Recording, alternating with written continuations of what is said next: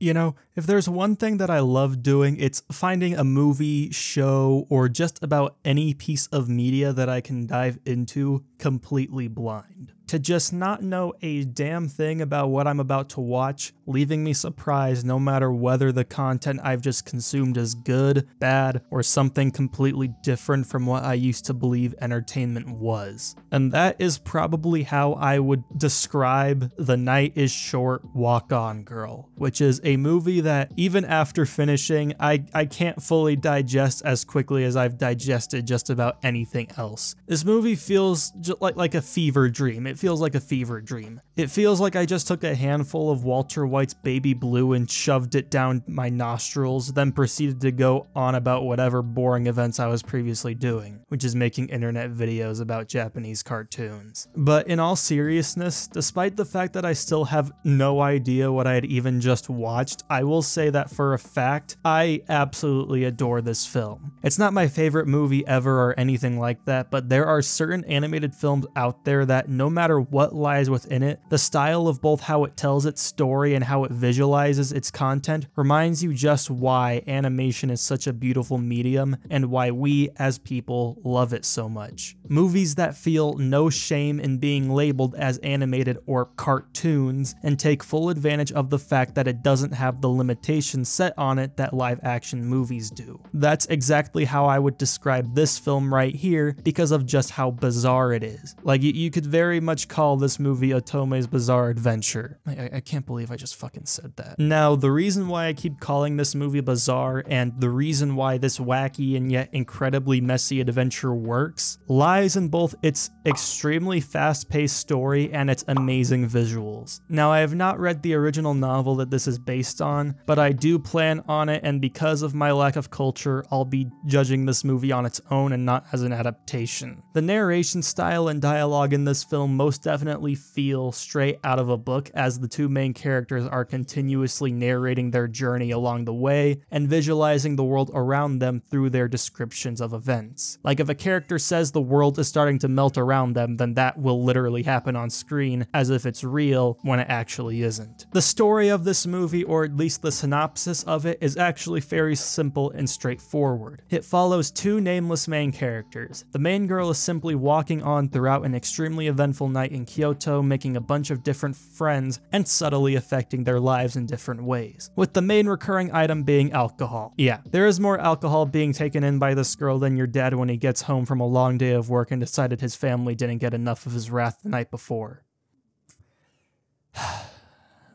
Alright, so back to the movie. That's her plot, and the main nameless guy's plot is that he is chasing this girl, figuratively and literally, to try and get her to fall in love with him. But he keeps being set back by random events that keep him from meeting her, and so that makes his night a living hell. And that sounds relatively simple, yes, but this simple plot is turned straight onto its head and then repeatedly bashed into the pavement of the street until there's so much brain damage that you can no longer perceive time or your own vision correctly. The creative team behind this movie and the mind behind the original novel take what is a fairly easy to understand idea and then feed that idea a bucket full of shrooms. You go from meeting a bunch of new people to drink with, to suddenly having to save an old pervert man from a pornography debt, to meeting a literal god of books, to wearing a giant apple in a very illegal stage play that gets hijacked by the end of it, to then literally having an inside-out press conference that turns into World War Z inside the main character's head. Like, you don't get any time to actually understand what the hell is happening, and instead you go from one plot point to the next at the snap of your fingers. And while that sounds overwhelming, and trust me it is, that is part of the appeal of the story, if not the main appeal. The film definitely does not hold your hand in any way when it's speaking about its themes, as one of the main themes of the central female character is that she walks forward endlessly to the point no one can keep up with her, and so the movie goes by incredibly fast when focused on her side of the story. The scenes centered around the male character are the best possible examples of the breathing space of the movie, even though those also go by very fast because it's just a naturally fast-paced story. The theme of fate is common in anime romance and in rom-coms, especially the red string of fate, and that theme is present within this movie, but the way it tackles said theme is where it separates itself from other movies. As these two characters clearly believe in fate, but they're going about their own fates in all the wrong ways.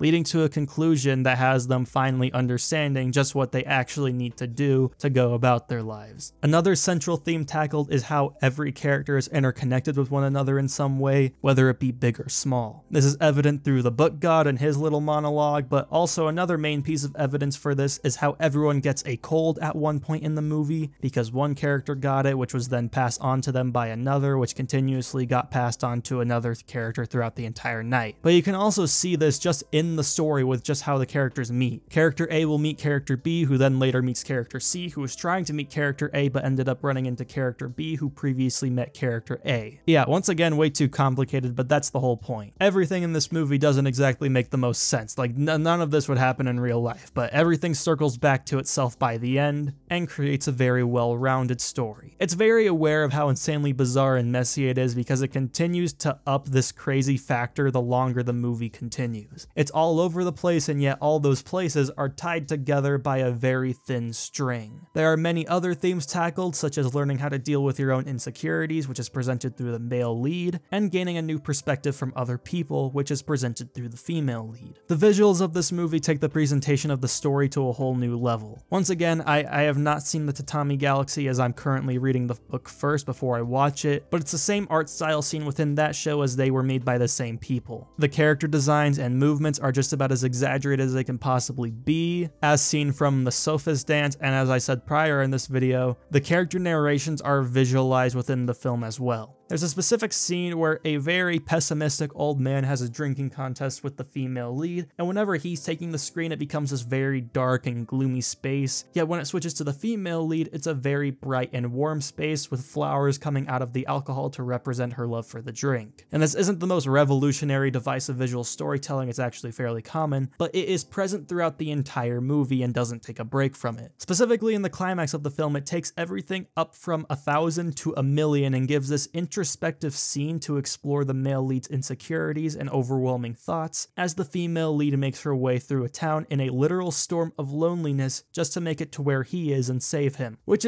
was just so damn cool to watch. Like, it was really cool. At first you can't really fathom what you're looking at, but by the time it needs to, it starts clicking and immediately becomes one of the coolest scenes and best examples of visual storytelling that you'll see in an animated product. The style of this movie has that really colorful type of look that mostly relies on giving a ton of different colors to characters rather than shading them, which really benefits the way they're animated. Of course, there's the Tatami Galaxy, but another comparison I could make to this style is Sunny Boy because of the limited palette and hard color style that they share. As a whole, I think The Night is Short, Walk On Girl is a very solid movie, and while it's not my favorite thing I've ever seen, I have nothing but the utmost respect for the film and the people behind it. And it has a very respectable place to be kept within the discussion of great anime movies and just great movies in general. So is it good? Absolutely. Will I watch it again? Definitely, as I think this is a film that can resonate even more with multiple watches because it immerses you and pulls you in without giving you all the details straight to the counter. There's a lot you can miss while still enjoying it that beg you to give it another watch to appreciate it even more. And so yeah, I do recommend that you watch this movie because I think that depending on what you like, this movie could serve a lot of personal relevance to you. And I do want to make a more in-depth analysis of the film, but that'll wait for after I rewatch it and look more into the production of the movie, which is another video for another day. So until then, that's been this review. Like the video if you enjoyed it, subscribe to the channel for more anime, manga, and movie content, and comment down below what you would like to see me cover next. I do have a reading and watch list that I'm always adding to, so I would love any suggestions. That's been this video. I'll see y'all next time. Bye bye.